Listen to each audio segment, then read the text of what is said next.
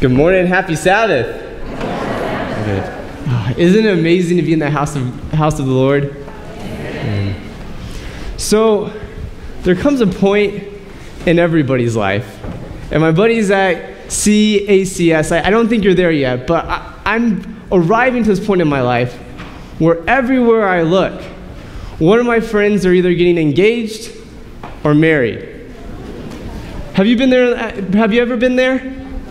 Well, I'm going through there right now, and I've realized that it creates a dilemma. And you might be there, so you might understand this dilemma. But the dilemma is that, I know it sounds horrible, but the dilemma is I don't know which wedding to go to. Because you see, if you go to my parents' house, and you go to their refrigerator, you'll see that their refrigerator is plastered with wedding invitations. And I know this sounds horrible, but just to give it into retrospect, I have friends getting married in Michigan, friends getting married in Washington State, and friends getting married in California. And if I was to go to all these different weddings, one, I'd be broke. Two, you'd be wondering if you even had an associate pastor anymore. But regardless of this dilemma, I know that there is one wedding that I do not want to miss. And that's when our groom, Jesus Christ, comes down from the clouds and takes us home. But as we're going to learn today, there are two brides, and there are two wedding processions. And we have a choice today for which one we want to follow.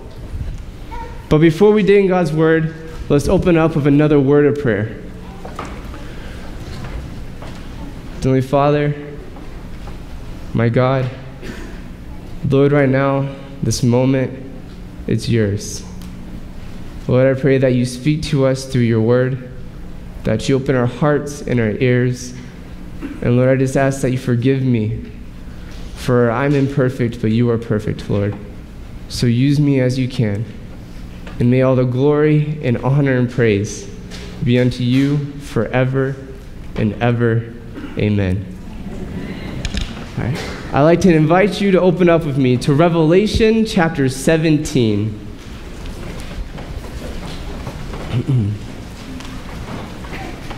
And when you get to Revelation chapter 17, and we're starting verse 1, give me a hearty amen. Amen.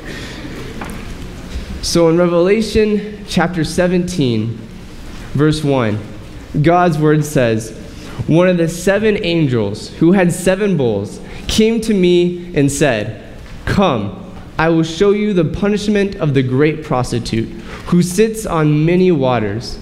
With her the kings of the earth commit adultery, and the inhabitants of the earth were intoxicated with the wine of her adulteries."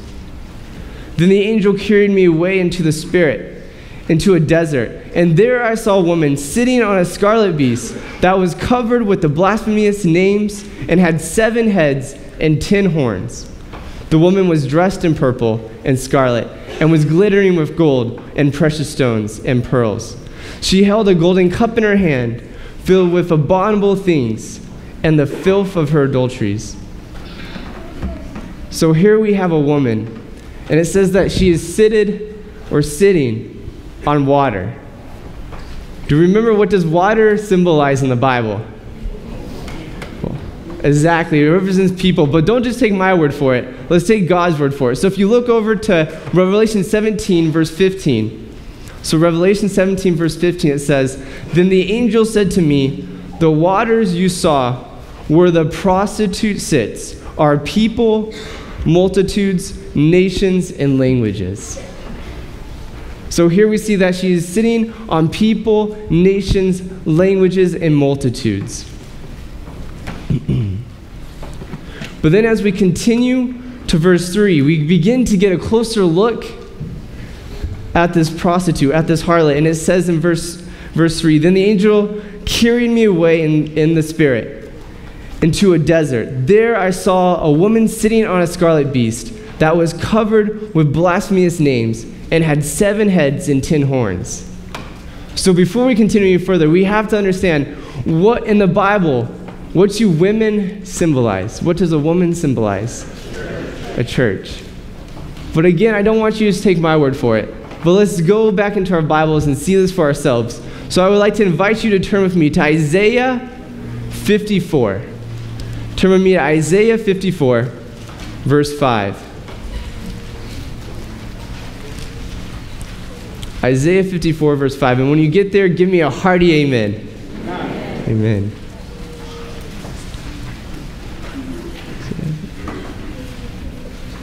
All right, in Isaiah 54, verse 5, it says, "For your Maker is your husband. The Lord Almighty is his name. The Holy One of Israel is your Redeemer. He is called the God of all the earth." So here we see that God is the husband of his people. But let's take this a step forward, and let's go to 2 Corinthians chapter 11, verse 2. In 2 Corinthians chapter 11, verse 2, it says, "I am jealous for you with a godly jealousy. I promise you to one husband, to Christ, so that I might present you as a pure virgin to him." So here we see that our husband is Christ, and we are to be presented to him as pure and blameless. But let's continue and turn a few books with me to the right to Ephesians chapter 5.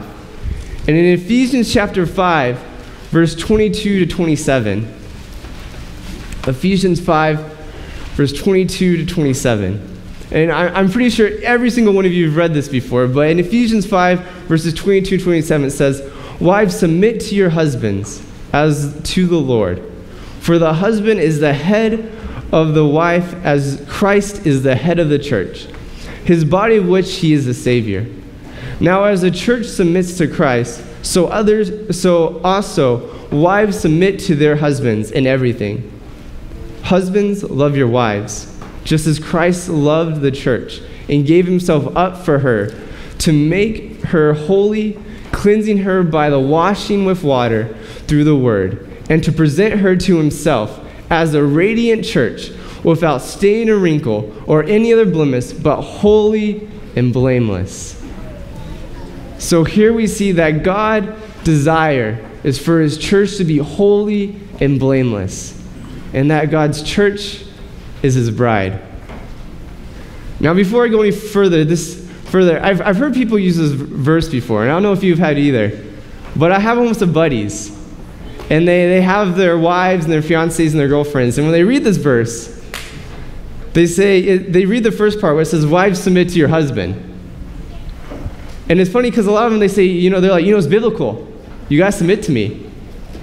And they're like, so since you have to submit to me, you gotta make me a sandwich.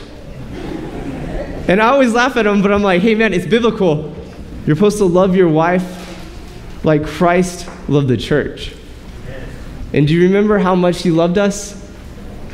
He died on the cross for you and me. And even more, when Christ came, he said, "I didn't come to be served, but to serve."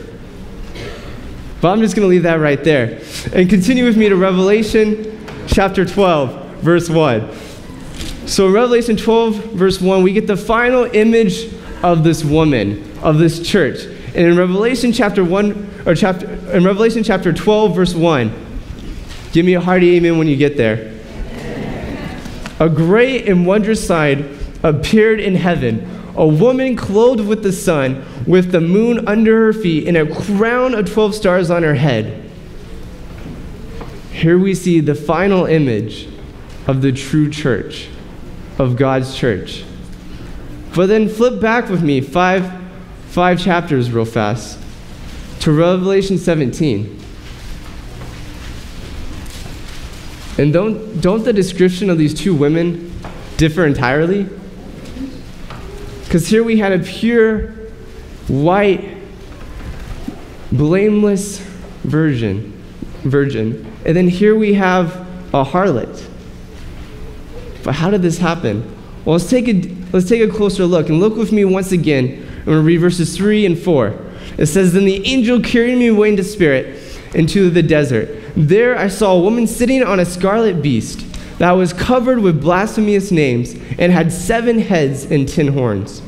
The woman was dressed in purple and scarlet and was glittering with gold, precious stones and pearls. She held a golden cup in her hand, filled with abominable things and the filth of her adulteries. So here we have a total different picture of this woman. She's no longer blameless and innocent, but she is a harlot. And how did she get there? Well, first let's take a closer look and see. In verse 3, what does it say she's sitting on? On a beast, which had 7 heads and 10 horns. When have we read about this? Do you guys remember? Well, go back a few chapters with me, and let's go to Revelation chapter 13, verse 1. And we'll see this beast again, or what my buddy and I like to call them, beasties, just because they're a little more family friendly. So we'll see in Revelation 13, verse 1, it says, "And I saw a beast coming out of the sea. He had 10 horns and 7 heads, with 10 crowns on his horns, and each head had a blasphemous name." So here we see that the beast that she's sitting on is the same beastie that we find in Revelation 13. And I'm not going to go much detail on that right now, just for the sake of time. But if you are interested in learning more about this beast, I'd invite you to go to our website and listen to the last 3 sermons that Pastor Harley had, because he'll go into great detail who this beast is. But as we continue, I want us to look at verse 5. It says, "The title was written on her forehead, Mystery, Babylon the Great, the mother of prostitutes and the abomination of the earth."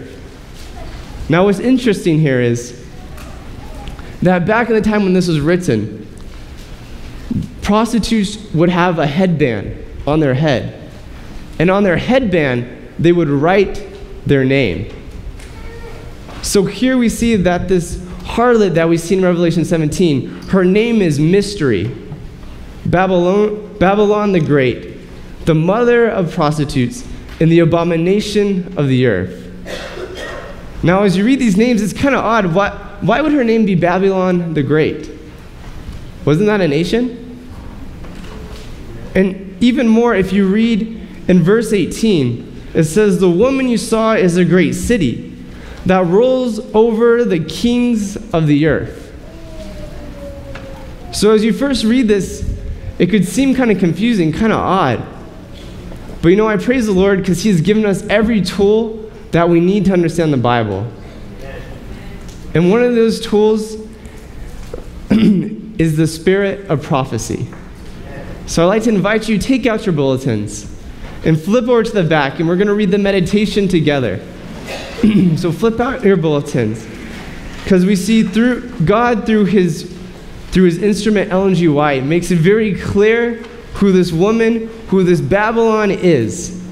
So if you have your bulletins out with me, it reads, in Revelation 14, the first angel is followed by a second proclaiming, "Babylon is fallen the great city, because she has made all the nations drink of the wine of her wrath and fornication."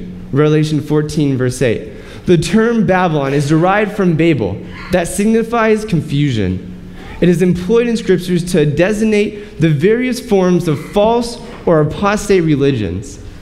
In Revelation 17, Babylon is represented as a woman, a figure which is used in the Bible as a symbol of a church. A virtuous woman represents a pure church. A vile woman, an apostate church. So here we see that this woman that we find in Revelation 17 is the same false religious system that the devil has been using since day one. But don't just take my word, don't just take Ellen G. White's word, but take God's word for it.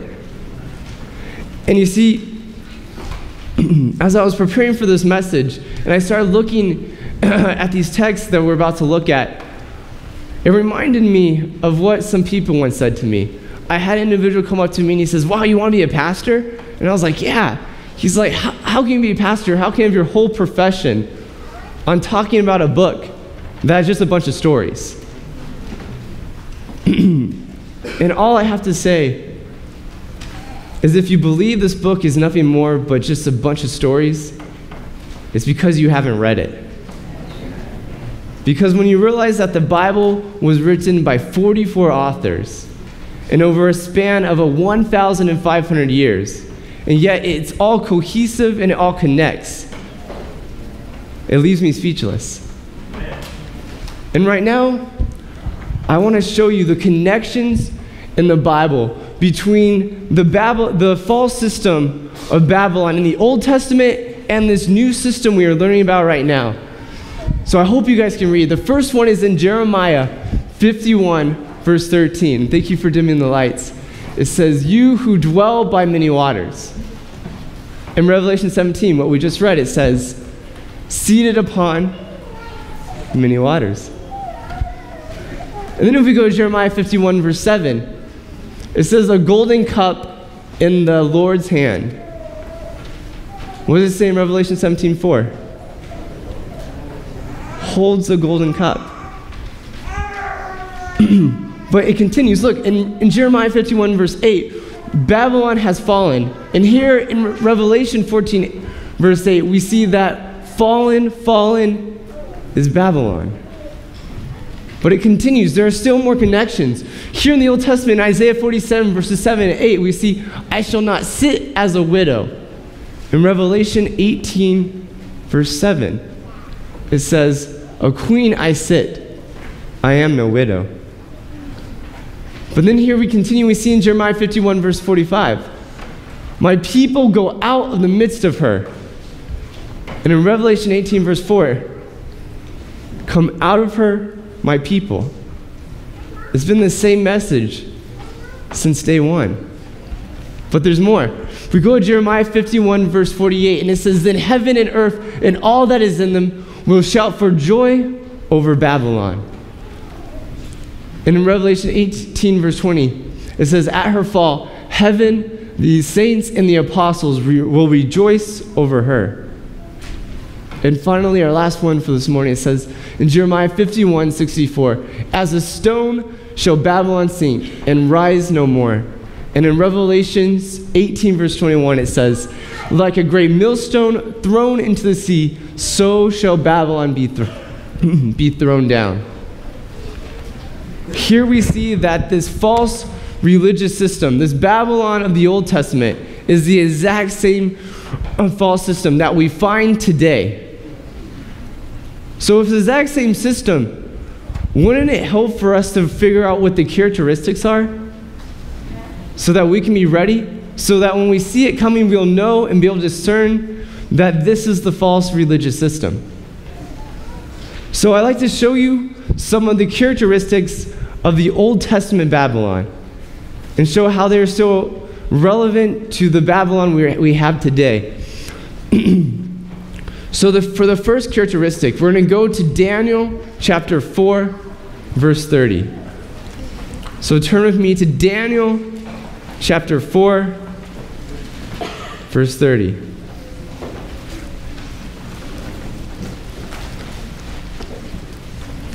And give me a hearty amen when you get there.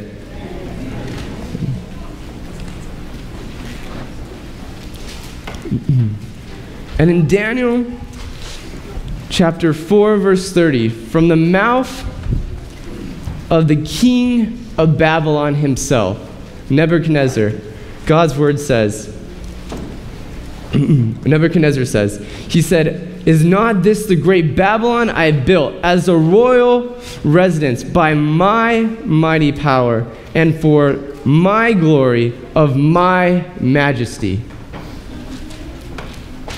And we see here that this is the same king that just one chapter prior had made a statue for the people to worship him. And as we see here, the first characteristic of this Babylon, of this false system, is that they put man's way before God's.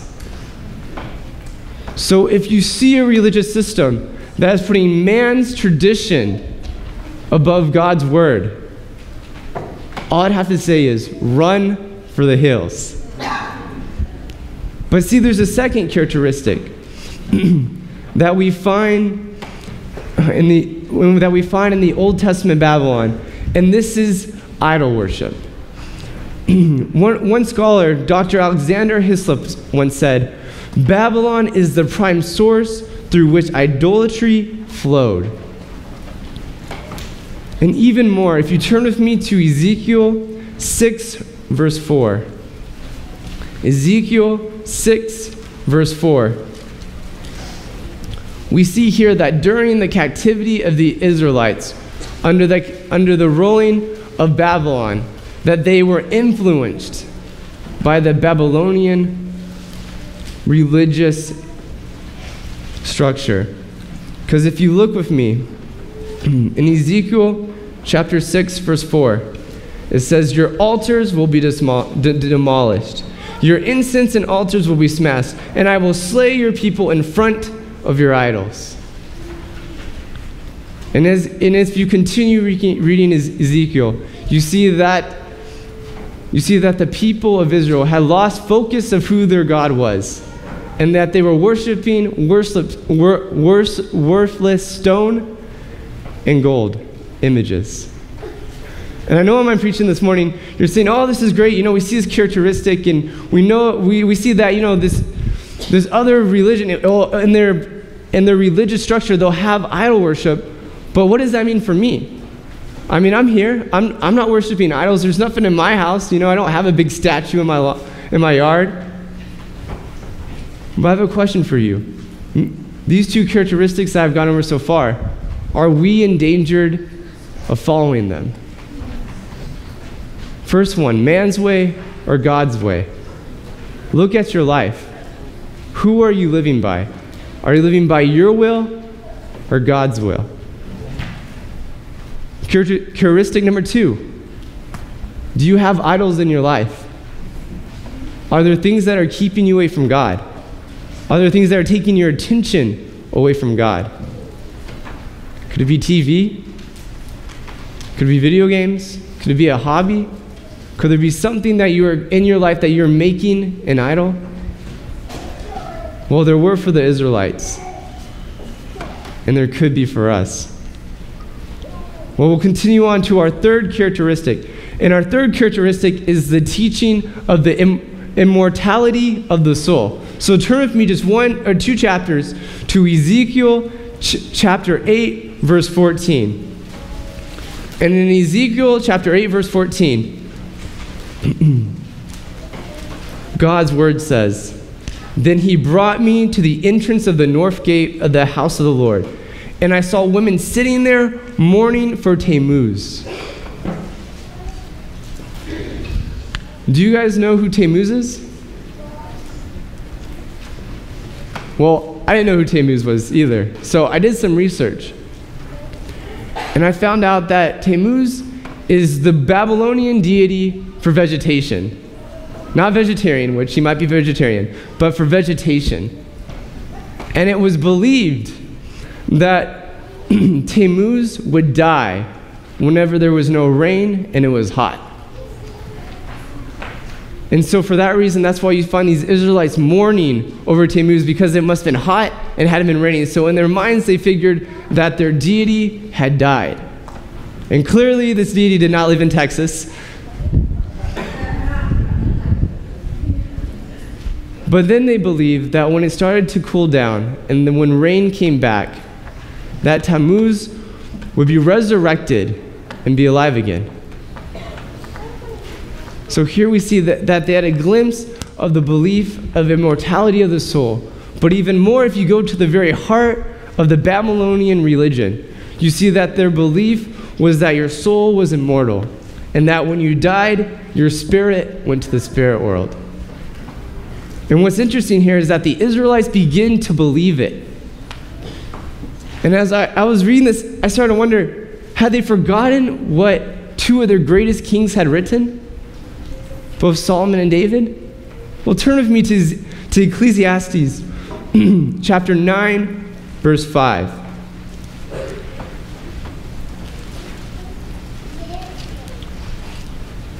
In Ecclesiastes chapter 9, verse 5, King Solomon writes, "For the living know that they will die, but the dead know nothing. They have no further reward, and even the memory of them is forgotten." So I have a question for you. If when they died, they went to a spirit world, wouldn't there be a reward for them? Wouldn't they remember something? But here we see that King Solomon begs to differ. He did not believe what Babylon was teaching. But even more, if we go back to Psalms 115, to the writings of David, and in Psalms chapter 115, verse 17,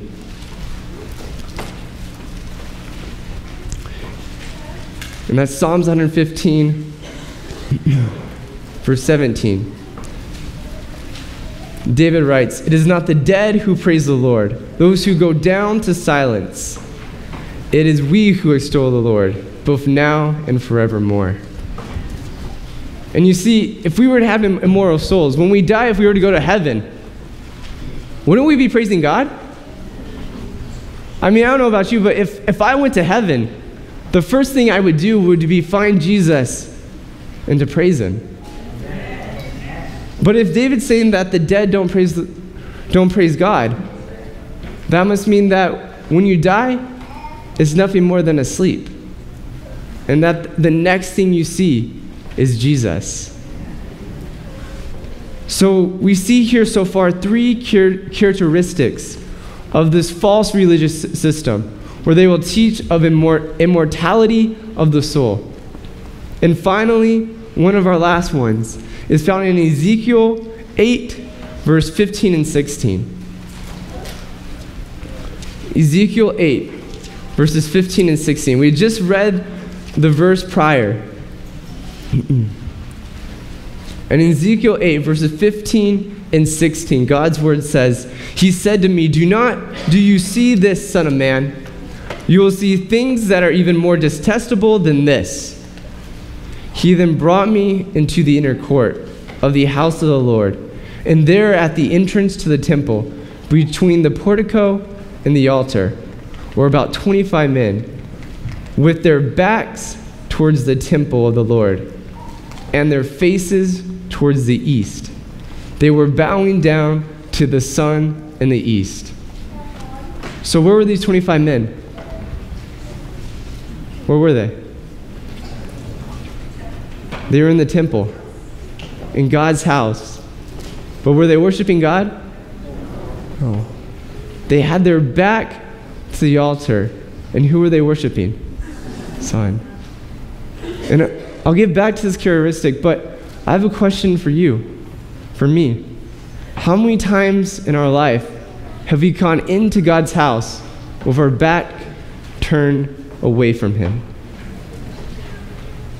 And I want to take a moment, and I just want to praise the Lord, because you see, our God doesn't call the equipped, but he equipped those he calls. Because I remember in my BC years, before conversion or before Christ, I would go to church. You see, I was born and raised Adventist, so I go to church.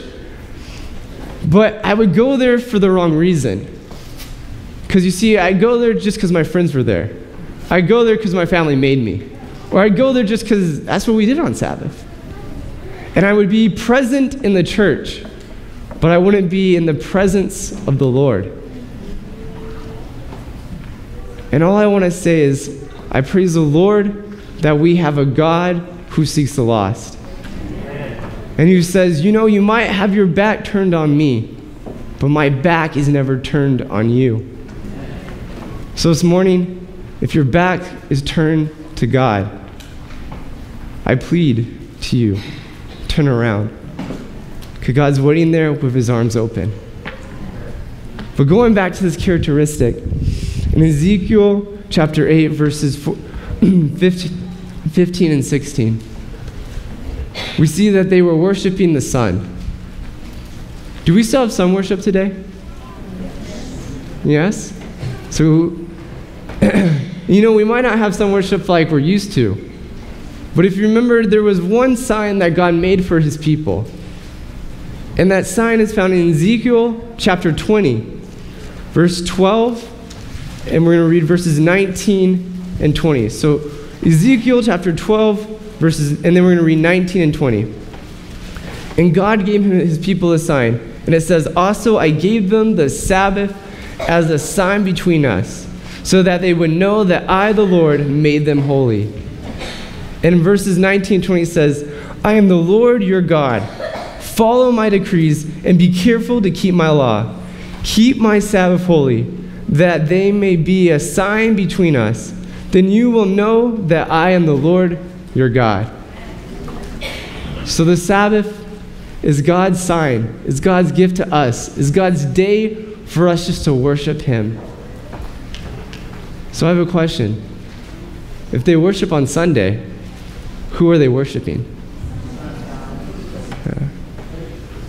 And all I'm saying is, I'm not totally saying they're worshiping the sun god. But what I'm saying is, if they're not worshiping God, who else is there to worship? And finally, for the last characteristic, as we go back to Revelation 17, we see that the greatest change, the greatest characteristic of this system is the love for the world. Because here we had a blameless and pure woman who becomes a harlot who is dressed in purple and scarlet, ordained with glittering gold and precious stones. This religious system will have a love for the world. So our characteristics are one who puts man's traditions above God's law,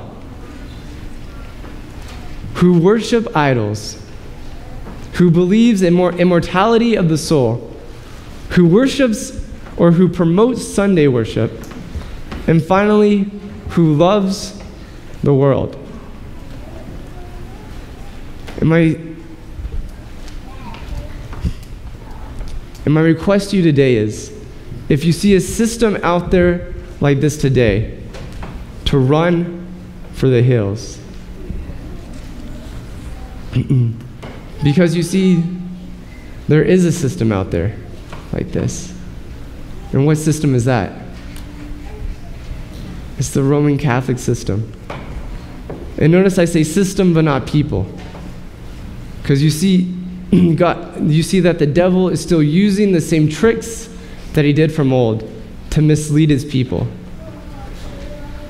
And today we saw that there are two brides, and that there are two brides and two women. And we have a choice. Which one will we be a part of? Because you see, for those who follow the harlot, there's a different destination than for those who follow the woman, the pure woman.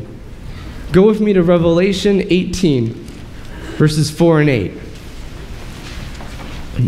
And in Revelation 18, verses 4 and 8, it says, "Then I heard another voice from heaven say, 'Come out of her, my people, so that you will not share in her sins, so you will not receive any of her plagues.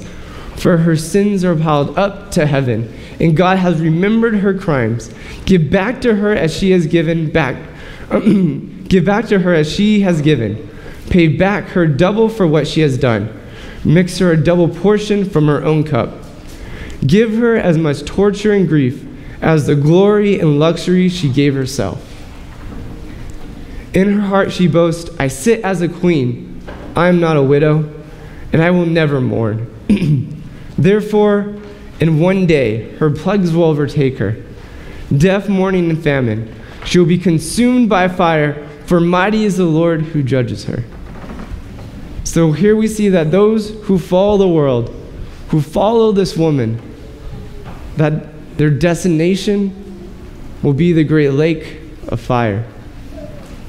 But for those who love Jesus, who put Jesus first in their life and follow his commandments, their destination is totally different. Turn with me to Revelation 19, verses 6 and 9. And Holly read it for us already.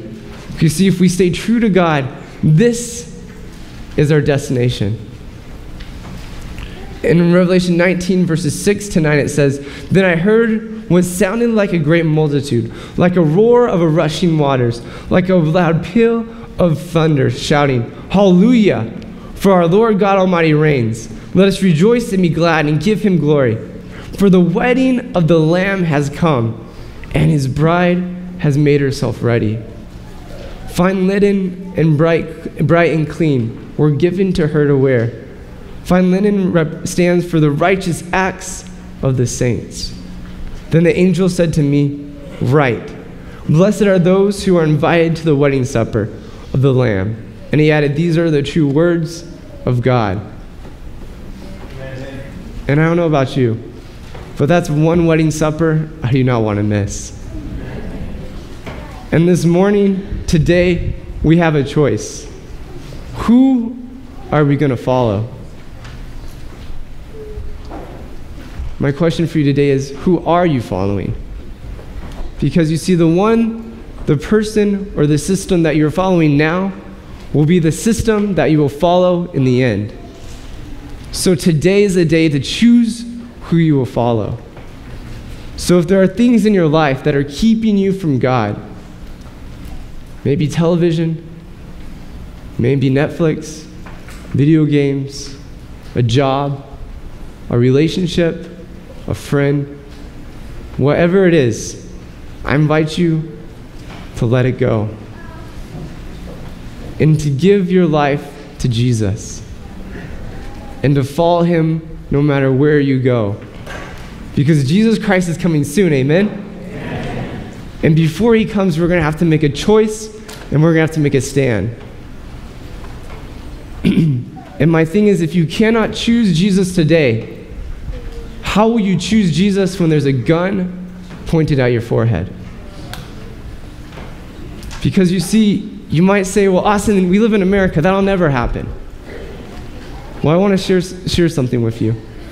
Last Sunday, my roommate and I, we were at the apartment and we were watching 60 Seconds. And I don't know if any of you have ever watched it. But Sunday, they were doing a special on ISIS, or the Independent State of Islam. And they were talking about this town in the Middle East. And I know if I was to pronounce it, I would slaughter it, so I'm not even going to try. But there was this town in the Middle East that was known for having Christians living in it since the 1st century after Jesus Christ. And this town was invaded by this organization. And those who did not flee, either by choice or didn't have time, they had a choice. These members of ISIS, they'd come into the house with their guns loaded, and they'd point them at the man of the house, and they said, "You have a choice. Either your family dies, or you give up being a Christian and you pay a tax." And as we were watching it, they were interviewing person after person who had given up their faith. They said, "You know, my family was on the line, and they paid the tax." So to close this evening, I want to leave you with one situation. Here we are. I'm about to close. I'm doing the appeal, in fact. And all of a sudden, through those doors, bust armed men, terrorists, ISIS, whoever you want them to be, they bust through those doors with guns loaded, and they point it at you. I know you've heard this before, but I want you to imagine in your head. The gun is pointed at you, and they give you a choice. They said, "You can give up your faith, or you can die." What would you say right now? But then what happens when they have the gun and they move it from you to your loved ones, to your husband, to your children, to your friends, to your family, and they say, "Give up your faith or they die"? What would you say? Bigger question, what would they say? Have you been an example of Christ to them? Have you shown them Jesus' love?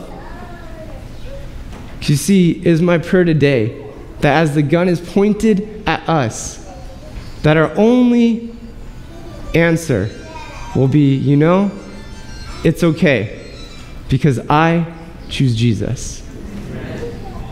So this morning, if you want to choose Jesus, I'd invite you to stand as we sing our closing hymn, Give Me Jesus.